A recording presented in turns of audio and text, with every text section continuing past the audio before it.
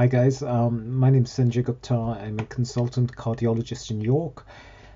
Today I wanted to do a little video on 8 questions that you should always ask yourself and that may actually help you achieve substantially better health in the long run. Okay. Now, one of the things I often talk about is the impact of sleep on our health. And we know that a majority of people these days don't get refreshing sleep. So if you ask yourself, do I sleep okay? Most people will say, yes, I sleep okay. But then if you ask yourself, do I wake up feeling refreshed in the morning? Very few people turn around and say, yes, I feel refreshed in the morning. Most people say, I still feel tired. Now, there is a condition called sleep apnea, which is hugely prevalent in the Western world. In fact, it is estimated that 1 in 5 people have this condition called sleep apnea. And basically what happens in sleep apnea is that we're okay going to sleep and we're okay in light sleep. But as soon as we go into deep sleep, we stop breathing. And because we stop breathing, we then have to come back to light sleep to breathe again.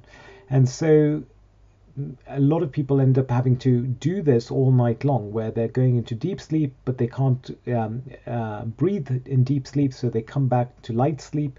And so they continue to get disturbed sleep all night long. You know, this can happen 50, 60 times an hour. And then these are the people who then wake up and don't feel refreshed.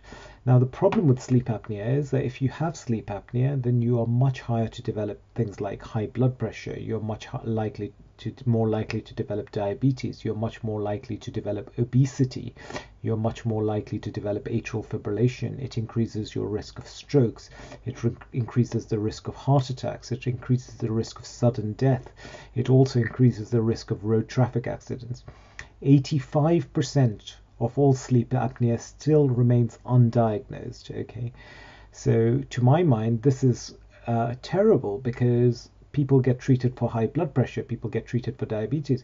If actually it is sleep apnea that is bringing on the diabetes or high blood pressure, then obviously it makes sense to identify and treat the sleep apnea first, because by treating the sleep apnea, the diabetes might just get better on its own without the need for lots of medications to make the numbers look prettier. All right. So I wanted to introduce you to a really interesting 8-point questionnaire called the Stop Bang questionnaire.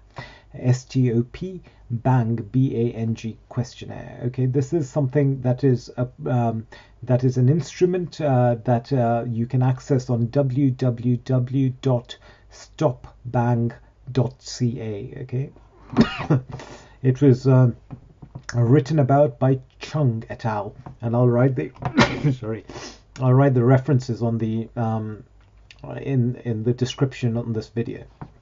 So basically what they've said is that you should try and answer these 8 questions. And if you score highly on these 8 questions, then you may have a very high chance of having sleep apnea, in which case you should get investigated for it. So the first question is about snoring. Do you snore loudly? Loud enough to be heard through closed doors, or for your bed partner to elbow you for snoring at night? If indeed you do snore that loudly, then you should score yourself as having 1 point. Number 2, do you feel tired, fatigued, or sleepy during the daytime, such as falling asleep during driving or falling asleep when you're talking to someone? If you are one of those people who can fall asleep at the drop of a hat during the daytime, then you should really be scoring yourself 1 again. All right. The third question is, has anyone observed you stopping breathing or choking or gasping during your sleep? And if that has happened, then score yourself another point. Next question is about blood pressure. Do you have, or are you being treated for high blood pressure? And if you have that, score yourself another point.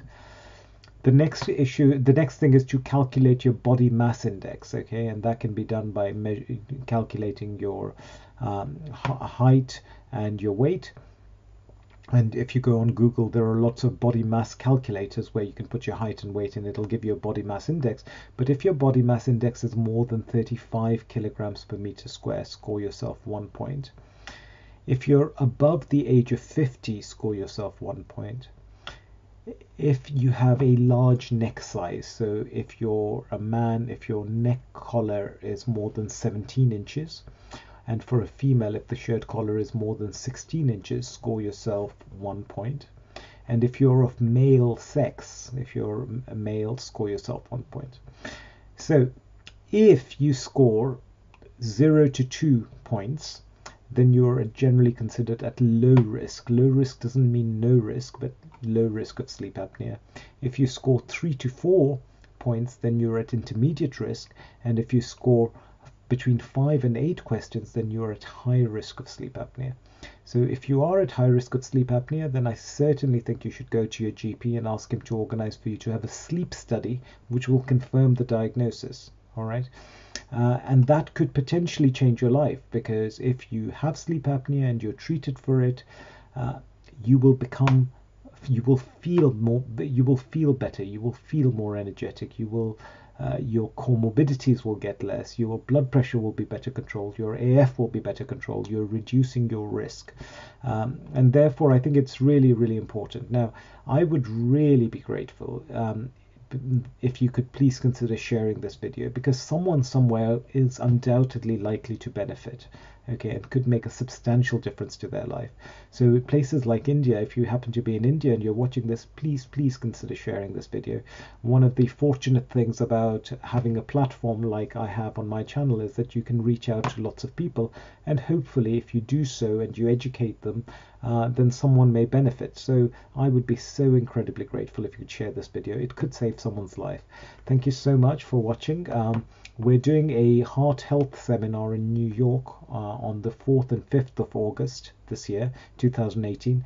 If you'd like to attend, please visit www.hearthealthweekend.com. Okay, hearthealthweekend.com. I would love to see you there. I'll be there both days. I can answer any questions you have. So if you happen to be anywhere in the vicinity of New York City, USA, please pop by. But all the details are on that website.